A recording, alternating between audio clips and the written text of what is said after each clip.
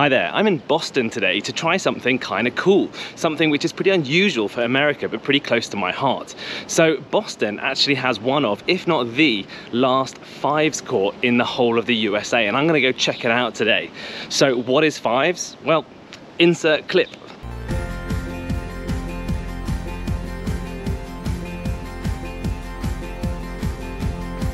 So fives is the English version of handball. In fact, it's a lot older than most versions of handball in the world. There are several different codes and they're all a little bit different. The most famous one is something called Eton Fives. That's a 3-wall game and it's based on what the side of Eton Chapel looked like. So there's buttresses, there's steps. It's a really weird, crazy game and it's a total health and safety nightmare. Then there's Rugby Fives, which is the version that I played when I was at school and still play as an adult. That's basically exactly the same as squash, except that your court is made of stone and you're hitting round a little baseball with padded gloves. There's also something called Winchester Fives, which is like a hybrid of the two. It's a bit like a squash court, but there's a tiny little buttress in the corner, and that's an awesome game, especially for doubles. There are a few others too, and some which have died out over time, but that's fives in a nutshell. Now, back in Abraham Lincoln times, fives was brought over to the US by the first immigrants. In fact, Abraham Lincoln is said to have played fives when waiting to be the Republican nomination way back when. Lots of fives courts were built in America, normally in private institutions or in the private schools and universities over here, but over time, almost all of them has disappeared. Now, it's worth noting that this happened separately to the other sport of handball, which we're also covering quite a lot, especially 1-wall and 4-wall. That was an Irish influence. But yes, if we go back to fives, pretty much over time, most of those courts have disappeared. And the last court is at the Union Boat Club in Boston. Okay, at this moment I just need to interrupt this video because I'm just walking through one of the parks on the way to the court and I've just seen this. These are some pretty awesome looking 1-wall handball courts. Maybe a little bit short at the top, but they're really colourful, they're really cool, and I definitely need to have a go while I'm here. So it's hard to get on the courts at the moment because everyone is playing tennis, because everyone needs a tennis practice wall. So I'll just give you a quick tour. Now this is Peters Park in Boston if you're ever visiting. It's pretty cool. It's got lots of basketball going on. It's got tennis with a big mural tennis practice wall. And obviously it's got the handball wall ball courts just behind it.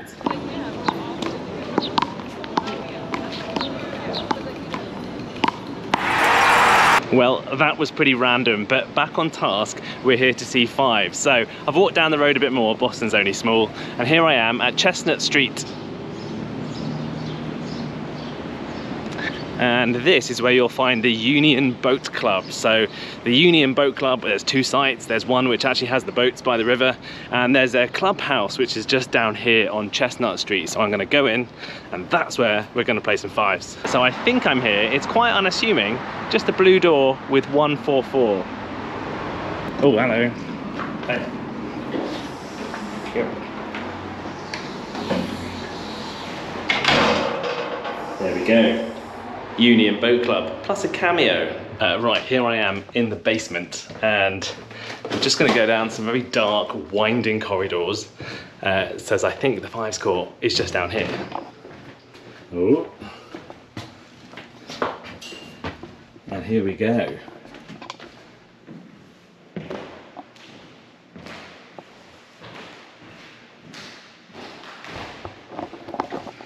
So, here's the fives court in Boston. It's a very small fives court with a wooden floor and wooden walls. So this is going to be a bit of a fun game to play. We'll definitely give it a go. And now I need to find my contact. So I'm still looking. You can hear creaky noises everywhere. It's a very old building, this. Here's a big squash court. There you go. That's a big squash court. And here's the fives court again from above.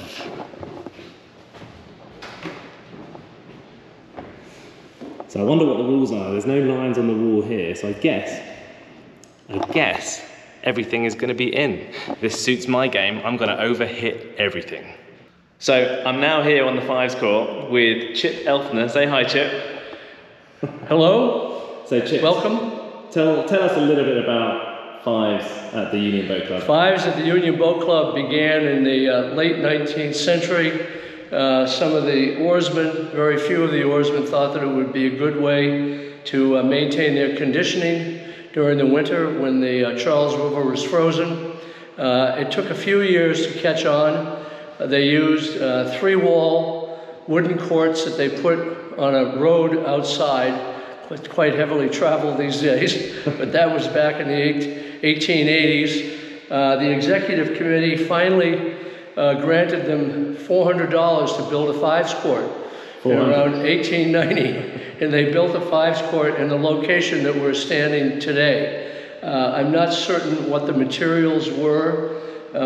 As I just pointed out to Daniel, next door is a hardball squash court, which is something of a relic these days too. And that court was built around 1960, and it was probably the finest exhibition court in Boston at that time. I suspect that this court was built at about the same time. The floors, as you can see, are maple. The walls are maple. You know, it's indestructible wood. It's extremely hard. It plays very fast. Our game here is dwindling. As I said in the article, we need a few younger players, but we're working hard to try and develop a few this summer, and I can say that we're having some success in doing that. Is this the last court in the US, do you think? Well, I just saw some courts on Sunday afternoon. If I had my cell phone, I'd have a picture of them. At Groton School. There are still 5 courts at Groton School. It's a separate building. They don't look like they've had much use lately.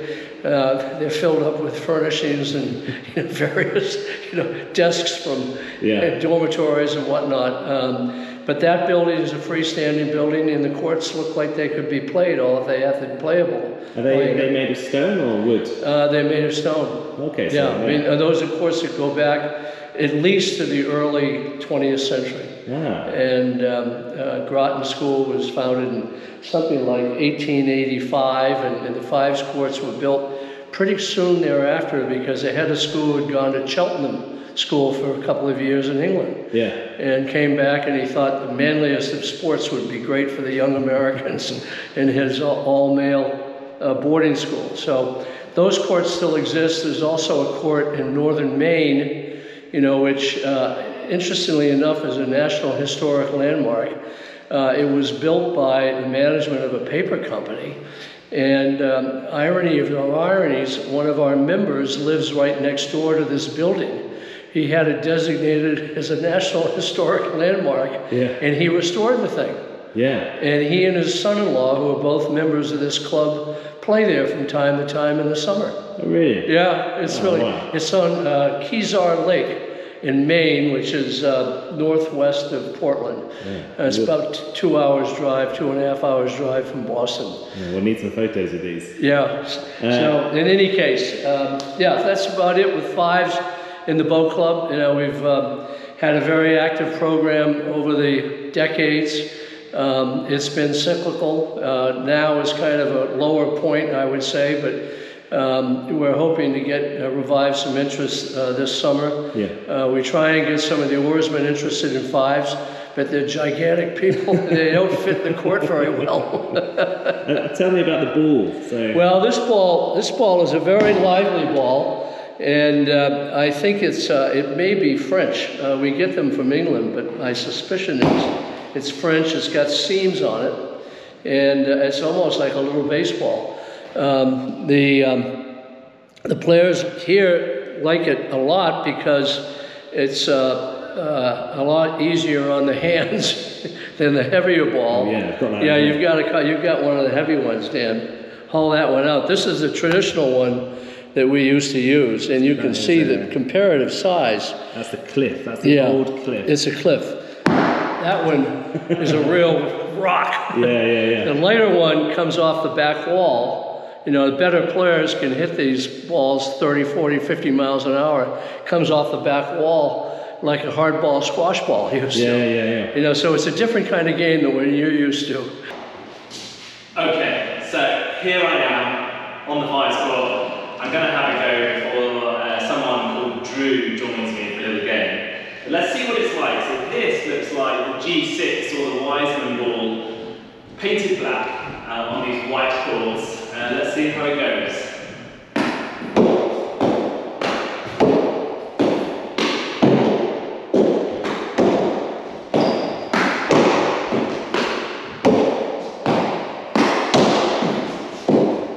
So it's not bad, and because you have the wood on the floor and the wall, it actually even though the court is smaller, it kind of slows the ball down a bit. So it feels kind of like you're still playing fives on a normal court, because the ball gets to the back as easily as it would if you were using a ball on a stone court. So I guess relatively, it's pretty similar, although I'd like to see people like Ollie Arnold play on this court. He might break that wood. Let's try hitting it a bit harder.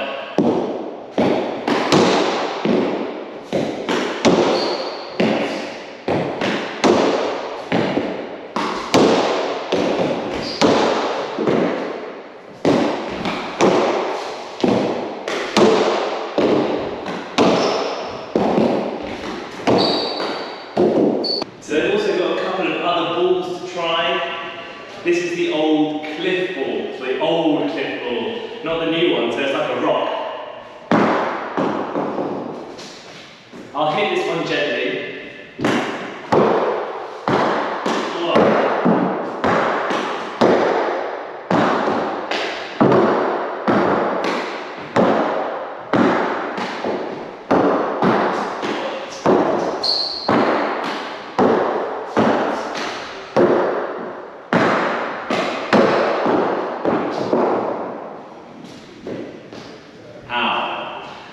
This looks red, so I think this is probably a squash court ball, which has been painted black.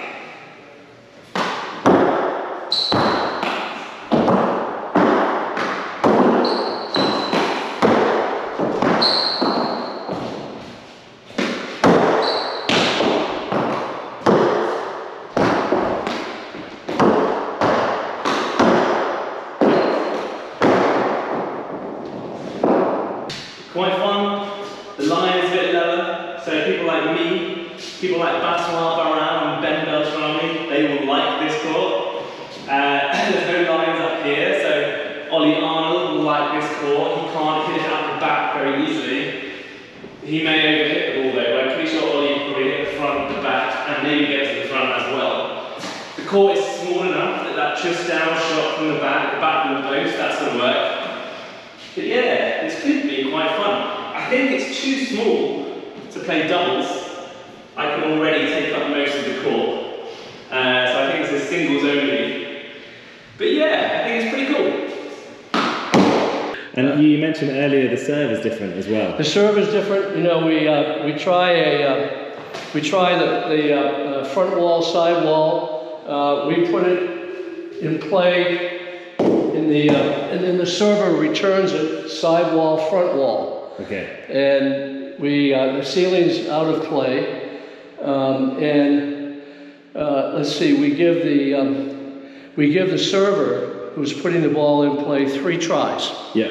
And if he fails to return it properly, side wall, front wall, if he hits the 10, you say second chance, and then then one coming after that, and frequently if the person misses on the 3rd try, a gentleman's game, we extend them the opportunity to try again. And after that, after the 4th try, the point goes to the fellow who's doing the tossing. Okay. The game is scored. We play 21 points. You can only score a point on your serve. And good players can play 40, 50 points in a game. The singles competitions usually in preliminary rounds in the club championship are 11 points. Yeah. And then as we get further on in the tournament, the finals is always 21 points. We literally have to carry the boys off after that. Yeah. There's a Coke machine upstairs on the 2nd floor of the more Spartan Union Boat Club that does have beer, so you can get a beer for 50 cents. No place else in the country can you do that. Okay, so Show me that serve again. I'll try and get one back. Yeah, here you go. So you throw it front wall, side wall, and I do. There you go. Oh. Right.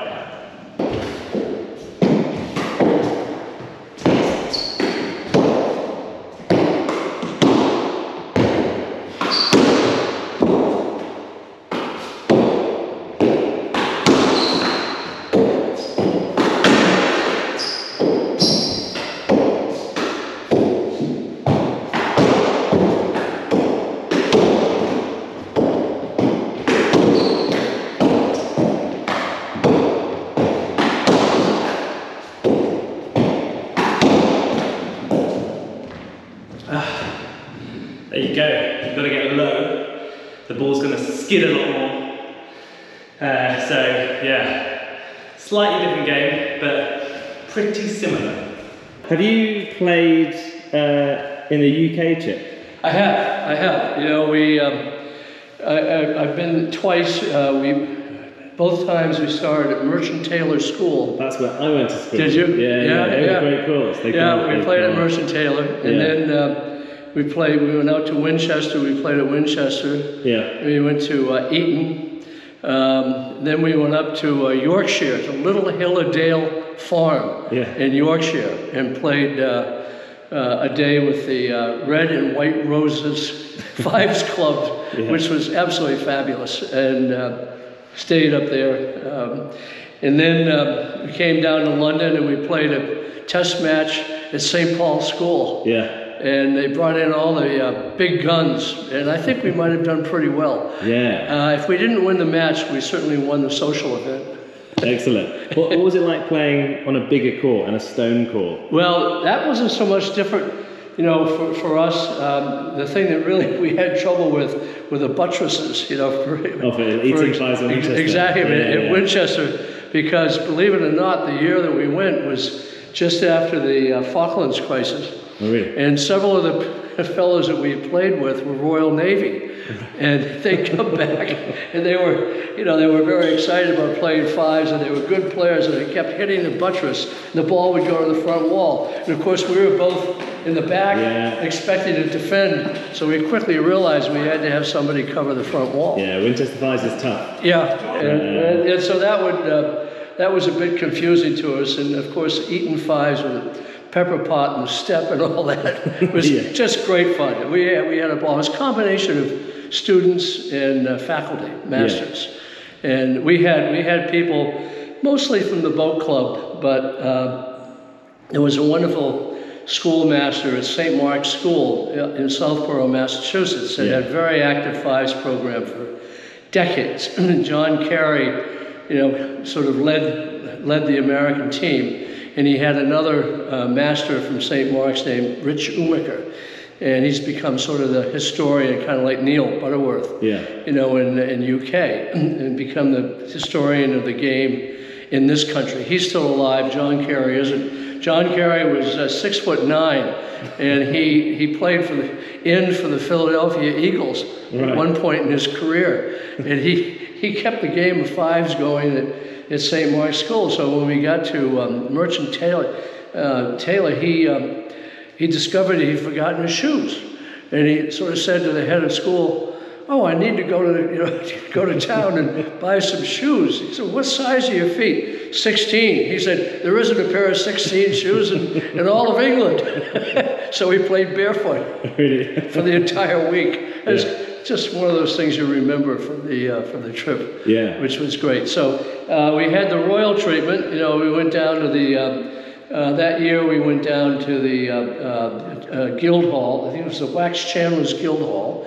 Had a black tie dinner. Nice. It couldn't have been better. People came from all over the country. You know, it was very exciting. So, and we've hosted a number of groups, you know, from England that have come over here. Not within the last 5 years or 10 years. Yeah. But when we were very active, we'd have a group come every other year, and it was great. They'd come and play fives and then stick around for 2 or 3 weeks. Excellent. The gloves. Yeah, the glove. Let me just get a normal glove while you get them. So, just so people know. So yeah, these are well broken in, as you can see. Gloves that we use. There's an inner glove, and when we use the old hardball, the real hardball, we used to go to a local shoemaker here on Beacon Hill and have him cut us a piece of leather and wrap it up in tape. Yeah. And you know, make a little place to slip your hand through, so it could protect our hands.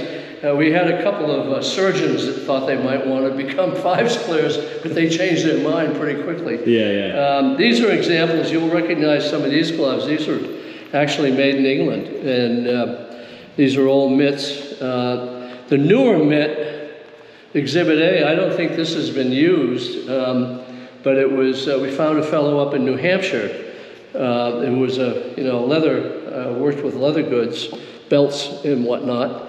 And you know, he gave him this kind of design, and this is what he came up with. So he kind of emulated as close as he could what you have. And the only guys that use these mitts both have died in the last couple of years. So these are going to be. I'll use them today. You can use them today to be authentic. That's right. That's right. And I'm just going to try out these Fives mitts. Let's see what these are like.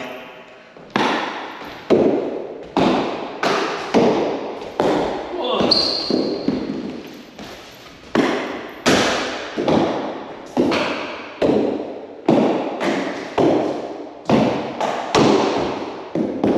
Well, you lack the finesse and control, but it doesn't hurt at all. These are some of the great early pioneers, of the club, and. This fellow was a governor of Massachusetts. He was Bobby Bradford.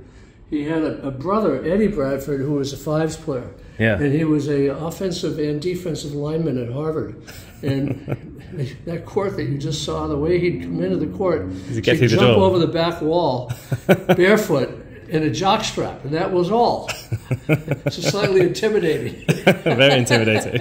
Yeah, he was a big guy, Fantastic. So if anyone wants to play and they're visiting Boston, what should they do? They should just call the Union Boat Club, or at chipelfner@aol.com. I'm here to help them. We're members of the UK Rugby Fives Association. We're in the book. Okay. I don't know how frequently the book gets published. It's every year. I don't know if anyone looks at it every year. Is it? Yeah. But we're members of that. We're in it. It's got the website, all that sort of thing. So I would say, over the last 3-4 years, we might have 1 or 2 people that come by and play. Yeah. And usually it's kind of during the five season, which is really sort of in the fall, during the winter here. Yeah. And it's a little easier to get people to come in and to play, and we have. We'll have, refreshments. Yeah.